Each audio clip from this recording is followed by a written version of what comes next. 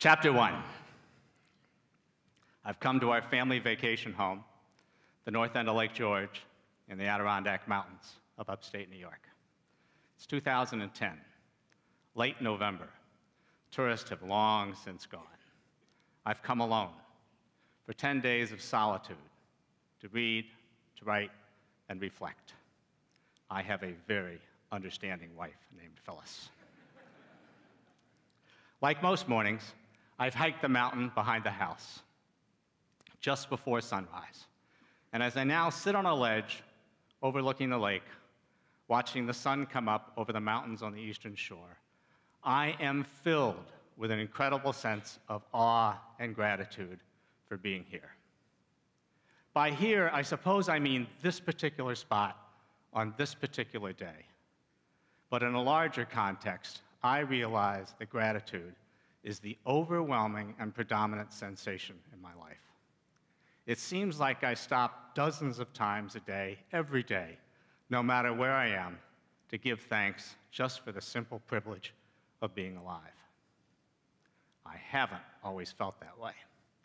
For much of my life, I realize I've been a selfish little nerd, complaining, moaning, whining because the world will not adjust itself to my particular whims or desires or supposed needs. The sun comes out from behind a cloud and shimmers on the water, and I smile as I contemplate the strange irony of events some 6 years earlier that have led to this incredible sense of gratitude. Chapter 2. I'm sitting in a hematologist's office at the Mayo Clinic. It's September 2004. I'm there as a result of some rather strange blood test results back in Columbus. I've had 2 days of testing. They can seem to find nothing wrong. I'm getting ready to pack up and leave the doctor's office, and just like in the movie, the phone rings. Doctor picks up the phone, jots down a few things, writes down a few things, and then turns to me ever so slowly and says, "I don't know how to tell you this, but you have blood cancer. You have a slow-developing but incurable form of blood cancer." That's when I ask the question that has to be on anybody's mind at that particular point in time, but a question you really, really do not want to know the answer to. How long? I hear him answering in generalities, and then before I have the wisdom or the courage to withdraw the question, I hear him say, "Nobody knows for sure, but based on the pathology reports, I'd say 5 to 10 years." I leave his office.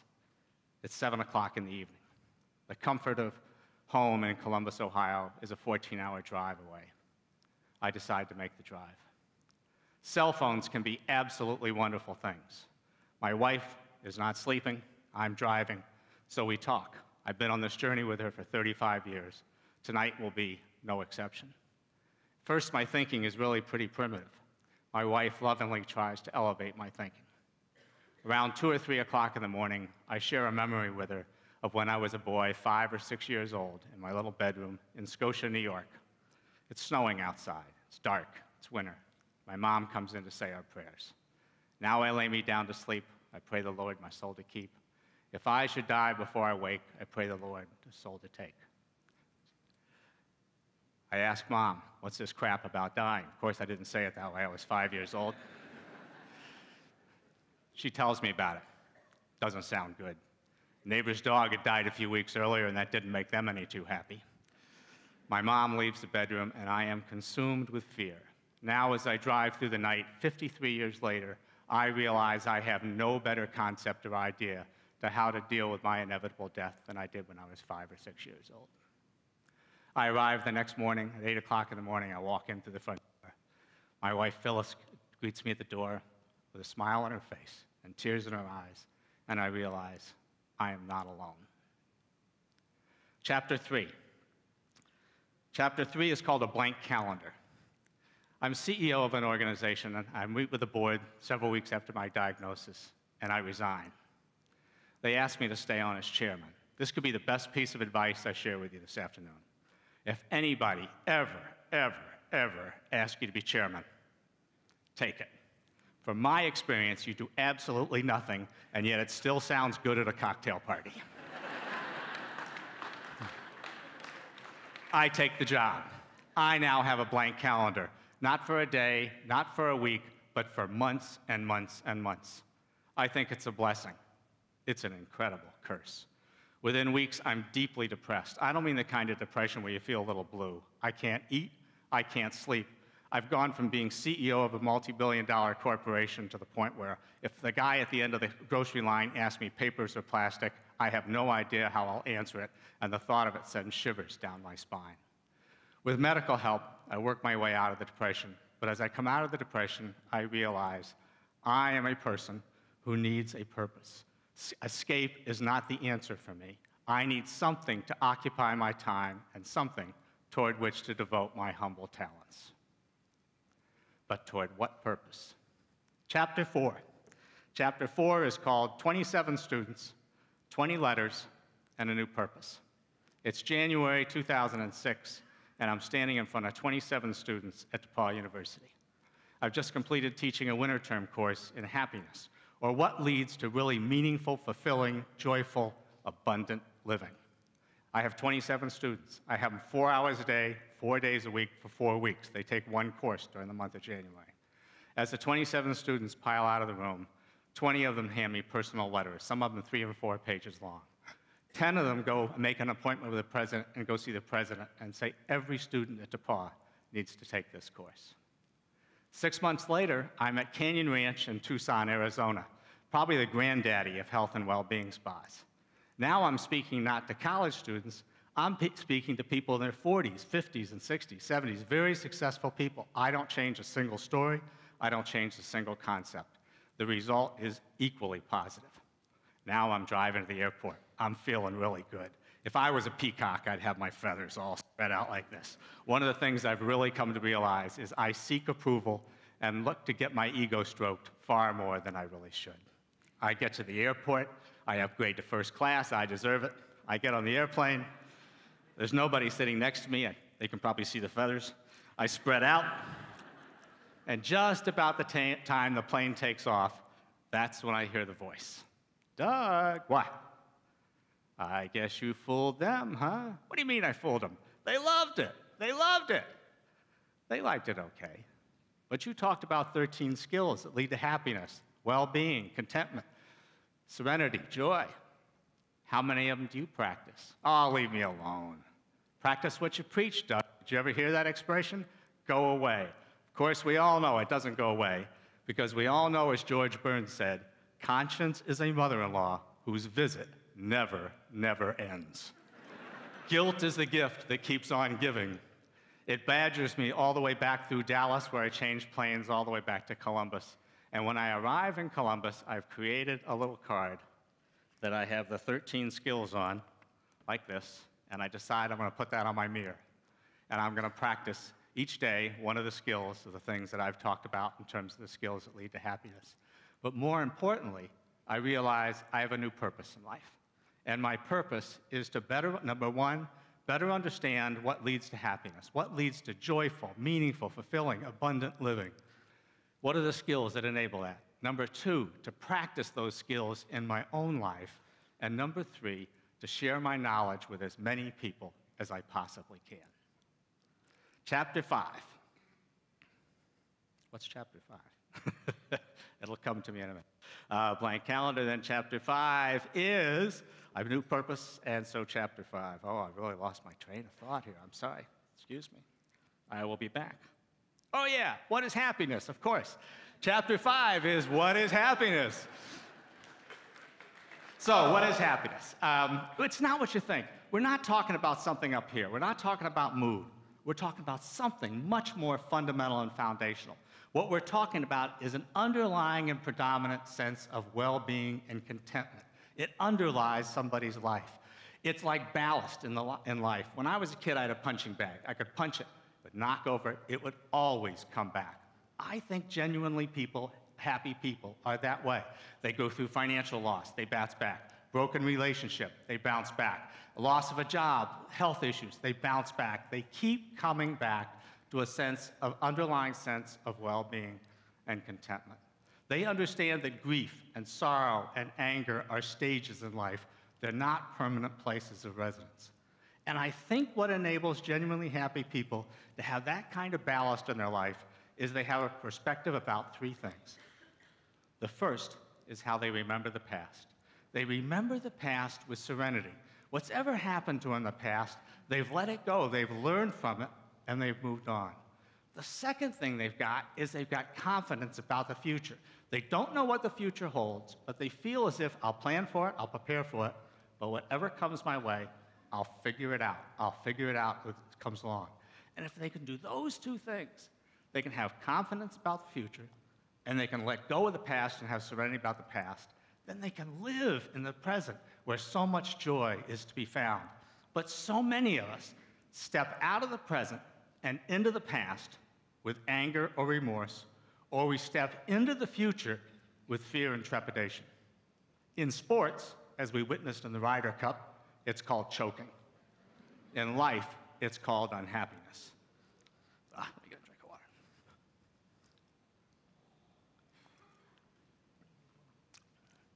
So, what I want to do in my closing minutes is I want to share with you chapters 6 and 7 of my best-selling, soon to be published, even sooner to be finished, book on happiness. And those two chapters are going to deal with how we remember, the skills about remembering the past and skills about anticipating the future with confidence. So chapter 6 is getting past the past. My wife Phyllis and I were married in Baltimore, Maryland in June of 1969. We started a long drive from Baltimore, Maryland to Minneapolis, where I had my first job as assistant product manager on Bisquick baking mix at General Mills. So we're driving in this distance, and when Phyllis gets in the car, she likes to stop and see things. I want to get there. She's always wanted to see Niagara Falls. We're going to be traveling about 20 miles from Niagara Falls. I want to get there. I just want to get there when I get in the car. She falls asleep around Rochester. I don't wake her up. I don't want to disturb her. She wakes up. She says, "Where are we?" I say, "We're about halfway between Erie and Cleveland." I'll save you the ensuing conversation. We just get short of Cleveland. I turn the car around and I drive back to Niagara Falls. Wise choice, I know. We get to Niagara Falls, and it's 3 o'clock in the afternoon, nobody's at Niagara Falls. The place is absolutely deserted. I still park at the far end of the parking lot with the car facing out so I can make a quick getaway. We walk down to Niagara Falls, and what we see is a mud hole. There is no water coming over the American side of Niagara Falls. In June of 1969, they built a dike across, closed off the water, and diverted it all to the Canadian side. So we're looking at a mud hole. Phyllis makes a perfectly logical suggestion. Let's drive over to the Canadian side and see the Canadian side. I said, "Get in the car, we're going to Minneapolis." And we drove in silence from the Niagara mud hole to Minneapolis, Minnesota. Now, if you say the words Niagara Falls to my wife today, 43 years later, she smiles. And in fact, she could smile about 2 weeks after it, and both of us could laugh about what a jerk I was, and I was a jerk. We could both laugh about it and tell stories and tell our friends about it. And I didn't realize it then, and oh, do I wish I'd realized it. But we were practicing the most important skill I'll share with you in terms of forgiveness today, which is the skill of forgiveness. And it is a skill. It's 2 separate skills. One is she was practicing the skill of forgiving somebody else, which is about being able to release the desire for vengeance. You can't have a better illustration than Frederick illustrated this morning with forgiving somebody who'd cut off his hands. You couldn't have a better illustration. It's releasing the desire for vengeance to hurt somebody else. I was practicing a separate skill.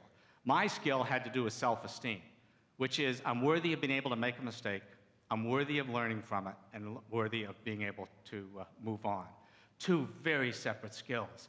The reason that forgiveness works is it gets crap out of your life. It gets all the hurts and the junk out of your life. There's only 4 things you can do with junk from your past. One is you can hold on to it, which is what most of us do. We hold on to it to either beat ourselves up unnecessarily or to get back at somebody else. The second thing you can do is you can forget about it. Great if it happens. Phyllis and I are not going to forget about Niagara Falls. The third thing you can do is you can repress it. It always comes back in unsavory ways. And the fourth thing you can do is you can forgive. It's a magic elixir in terms of happiness. It lets you get stuff out of your life that you don't want to carry around with you. If I had said, 43 years later, if you ask Phyllis, if you say the words Niagara Falls, she turns red in the face. You would not have been surprised. And think of what that would do to our relationships, to our health, to our family, if you carry that kind of anger around over a simple thing like that for 43 years. Finally, I want to share with you Chapter 7. Chapter 7 is finding confidence in the future. I think that people that are genuinely happy look at the future with excitement and confidence. And they do that in part because they got 4 skills that I call FOFO: faith, optimism, flexibility, and openness. FOFO. Let me explain. We discovered that Phyllis was pregnant in late 1970. And despite the fact that she did everything that you could do to have a perfectly normal child, in the very early mornings of Saturday, July 10th, 1971, our oldest son, Gordon, was born through an emergency cesarean as a result of a doctor's misdiagnosis of placenta separata. Gordon wasn't ready to be born. Gordon's lungs weren't fully developed, and as he struggled to breathe and live during those first hours, it left him mentally challenged. Now, for years and years, I agonized about my son Gordon's future. Really, probably more about my own future than his, but I agonized about it. Will he be able to go to school? Will he be able to walk? Will he be able to talk? When will he be able to walk and talk? Will he be able to go to normal school? Will he be able to hold down a job? Will he be able to live independently? I agonized about every aspect of Gordon's future. And sometime around when he was in his early teenage years, I gradually began to look at Gordon very differently. I began to look at Gordon and realize he was a beautiful son just the way he was. What he lacked in IQ, he more than made up in EQ. We've moved around a lot in this country. Every place we've moved, Gordy's the one they miss the most. He was a wonderful son, and I started to realize it. And what I needed when I faced Gordon's future was I needed FOFO: faith, optimism, flexibility, and openness. Faith. I needed faith that Phyllis and I, with Gordon's help and God's help, would figure it out, that we would be able to meet whatever the future brought our way. I've come to believe it's an incredibly, incredibly benevolent universe. It will always, always, always bring you what you need. Not necessarily what you want, it will bring you what you need. You do your part, it will do its part. The second thing I needed was optimism. We have the capacity to think both pessimistically and optimistically. Optimism and happiness correlate almost exactly 1-to-1. I needed to spin positive stories about Gordy's future, not negative stories about Gordon's future. Eisenhower had it right when he said, "I never met a pessimistic general who ever won a battle." I needed to think with optimism. And the third and the fourth thing I needed was flexibility and openness. Here's how most of us look at the future. I'm here, I want to go there, here's the pathway forward. We see a pathway, one pathway forward. The truth is there's a million pathways that'll take me from here to there. And as we step into the future, we need to realize the universe is going to take us in all kinds of different directions. And as opposed to agonizing at the fact that we're off our original plan, we need to figure out where we are, get back on it, and move forward again to where we want to go. And the other thing we need is openness. Because quite frankly, sometimes we may never get to where we originally envisioned. We may end up over there, or there, or there, and that may be just fine. We need openness to accept where we are. Helen Keller said it well. She said, "When one door to happiness closes, another opens, but we are so fixated on the closed door, we fail to see the open door." If I was still fixated on the original vision I had for my son Gordon, I would miss so much joy that he offers to me, to my wife Phyllis, and to my other son Greg. This is my oldest son today, Gordon. He's 41 years old. He lives with us, and I think he looks a little bit like me. And he's a bagger at Kroger. Some of you may recognize him. And I think, by the way, corporations could learn a lot from Kroger in terms of how it utilized the skills of the handicapped for the benefits of its owners, its employees, and for its customers. Faith, optimism, flexibility, and openness. I want to end with this. I think it's hard to be happy. I think it's really hard to live joyfully, particularly when the world starts to move against you and things seem to be not turning out the way you wanted. It's easy to be miserable. The reason it's hard to be happy is I think it's a skill. In fact, it's a set of skills. And like any set of skills, we can get better at the skills of happiness, or what leads to abundant, joyful life through practice, through focus, and through attention. And I believe ideas about how to better practice the skills of happiness are ideas we're spreading. And that's why I stand before you this afternoon. Thank you for your attention.